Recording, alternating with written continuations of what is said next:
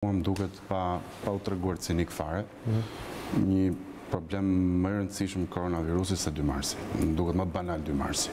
Qofse unë do të bëja një... Është më serioz, është më serioze koronavirusi. Megjithatë atë e quaj në vetvete e quaj një gjë jo shumë serioze për masat që ka marrë, po kur e krahasoj pastaj me 2 marsin më duket më serioze koronavirusi. Megjithatë thash, asnjë problem, le të diskutojmë 2 marsin.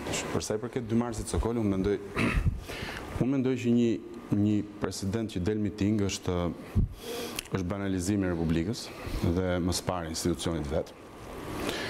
Një president i cili kalon moment revolucionar kur opozita ka kaluar moment bashkëpunimi.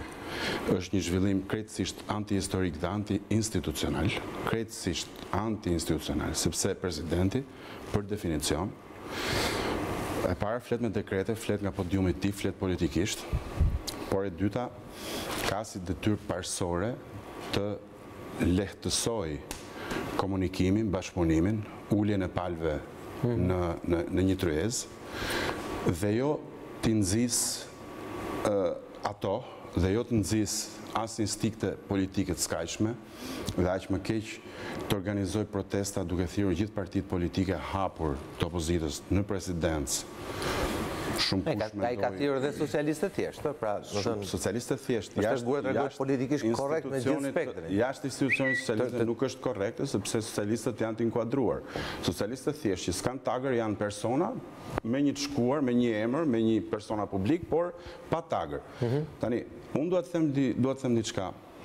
Unë mendoj që Ilir Meta ka kuptuar një gjë, sepse nuk besoj që ketë fare lidhje ajo që ai bën 2 mars me atë që ai ka pretenduar gjithë të kohë për shkelje etj, sepse unë e respektoj etikën Arianit kur thotë që unë nuk e paragjykoj kur ai kërkon të krijojë një paradoks që edhe të kërkoj drejtën në rrugë juridike, por edhe ta kërkoj drejtën në rrugë jashtë politike dhe jashtë institucioneve, madje dalë në rrugë.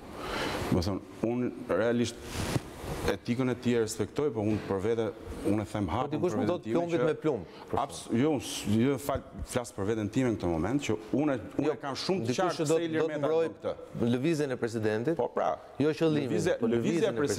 Lëvizja e presidentit është lëvizja e politikanit që ka kuptuar disa fenomene që po ecin. Më së pari dhe po e thoja, është që ai ka kuptuar se 1 miliard euro plus eventualisht një hapje negociatash në pranverë baraz mandatit tret. Dhe kjo, unë besoj që Presidenti i Republikës, i cili ky është fondi politik, mbetet pjesë e opozitës, tjetër punë se është në një format institucional që nuk ja lejon. Presidenti më i mirë që mund kishte opozita, patjetër. Dhe ai mbronte opozitën. Dhe ai po preferon të bëjë opozitë edhe kur opozita s'do të bëjë opozitë. Pra do të dalë në rrugë edhe kur opozita është një institucion. Ai ka kuptuar në momentin politik mjaft rrezikshëm ku ndodhet paneli i tij politik. Në këtë sens, Ilir Meta po kërkon të jap një shkarkesë elektrike të dhunshme dhe mendoj unë të gabuar të gjithë kraut të tij, opozitës, duke shpresuar që kjo shkarkesë elektrike do të zbresë dhe poshtë në elektorat, dhe këtu pikërisht unë mendoj se ai po bën një gabim shumë të rëndë taktik.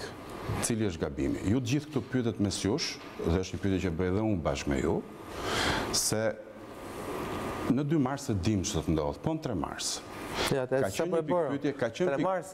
qenë një pikpyetje që është bërë për të nesërmen e çadrës, ju kujtojnë 2017. Ka qenë një pikpyetje që është ngritur për të nesërmen e lëvizjes Rama-Ik vitin e shkuar. Dhe ishin lëvizje jashtëzakonisht organizuara.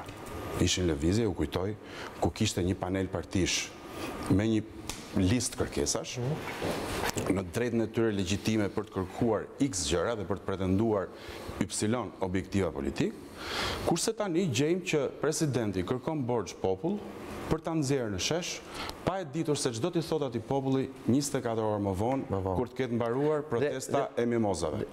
Pra, në fakt, është interesant fakti se ju me drejt radhë të 2 temi situata politike pa precedenta në Shqipëri, pavarësisht se ne e kemi pasur plot me ngjyra skenën politike 30 viteve të fundit, por ajo që ndodhi në 2017-ën edhe ajo që ndodhi në 2019-ën sigurisht janë, këto e kanë përgjithë, fakt mund të përgjigjet kushtoj, janë pa precedenta, por Ajo që është e rëndësishme është që pavarësisht se në të dyja këto lëvizje, 2017-2019, kryetari i kuvendit, presidenti zgjedhur Ilir Meta kishte dorë, dhe presidenti në detyrë Ilir Meta kishte në dorë 2019, ajo që ndodh me 2 dhe për më shumë ajo që ndodh me 3 mars nuk ka më lidhje me Bashën, nuk ka më lidhje me opozitën.